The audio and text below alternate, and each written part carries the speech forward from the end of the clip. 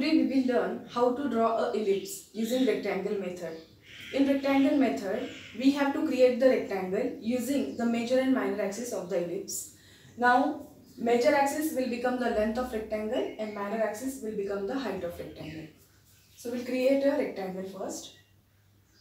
So, this will be the length of rectangle, that is major axis, and height of rectangle will be a minor axis.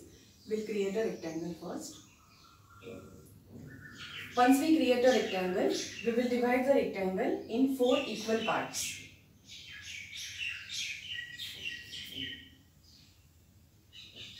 Once we divide the rectangle, we will give names to the point. A to B is the major axis and C to D is the minor axis. This dimension is 100 mm, this dimension is 80 mm. Now, we'll start with the construction. This is point A. Now, we'll divide this line segment in equal division, and with the same division we will divide this line also. Let us say in this particular, while solving this particular type, we have to divide this segment in at least 4 parts, or don't go more than 4 parts, that I would suggest. So we will divide this in equal 4 parts. Now how to divide a line segment in equal division? Because if this is 120 mm, this half will be 60 mm, and then we have to divide it in 4 parts. Now it is easy that 15 mm each we can have. So 15 mm division we will have, and we will have 4 equal divisions of this line. Now we will mention this point as 1, 2 and 3. One point should be always closer to A. Similarly, we will divide this into equal 4 parts. Now half is 40, so 10 mm each.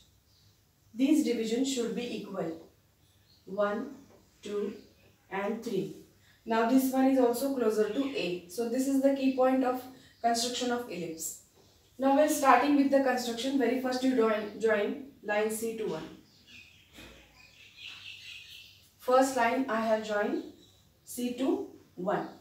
Now to intersect this line, we will construct line D to 1. And extend this line till it cut this line. So this will be point P1. Now join line C to 2. Then connect line D to 2 and extend this line till it cut to the line of 2. This is point 2. So we will extend it with the same angle, and here we are getting point P2. Now you join C to 3, and to cut this line we have D to 3, and you extend this line till it cut here. Now this will be point P3. Similarly, we will have the distance and we will cut this in equal 4 parts. 1, 2, 3. Equal divisions. Now one point is again closer to A. Now we will join, in this construction we will join D to 1 first. And to intersect D to 1, we should have C to 1. And extend it. We will get P1. Now draw D to 2. And to cut this, we will have C to 2 and extend it. So this will be point P2. Now D to 3. Join C to 3 and extend it. So we will get point P3. Now same construction you can do here. I'll show that.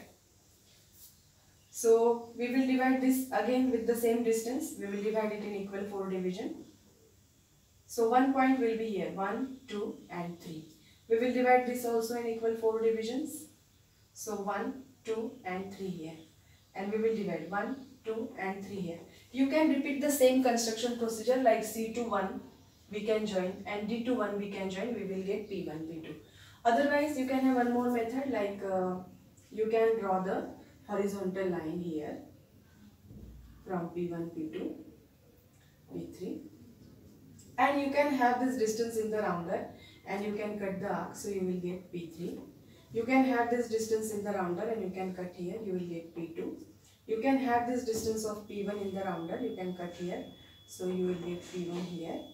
And similarly, you can draw this P1, P2 and P3.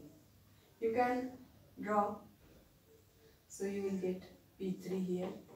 You can draw a line here, so you will get P2 here. And you can draw one more line so that you will get P1 also here. So number of ways are there. Once we get all P1, P2, P3, now this entire construction should be done with thin lines only. The construction should be visible to you only. And the final curve should be drawn using French curve. French curve means these are the points that now we have to join. So locate the curves on the French curve in such a way that a smooth curve can be obtained. Now the curve should be drawn smoothly in this way. Don't rewrite, or while making the curve you have to keep it in mind that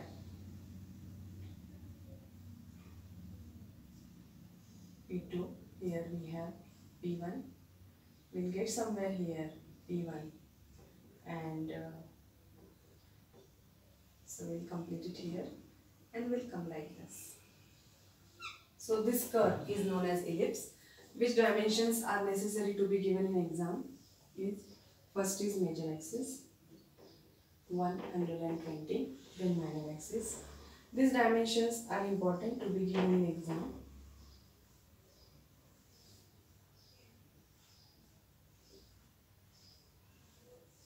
And you have to name the curve. Although it is asked or not, but it is a good practice to name the curve in capital letter, ellipse.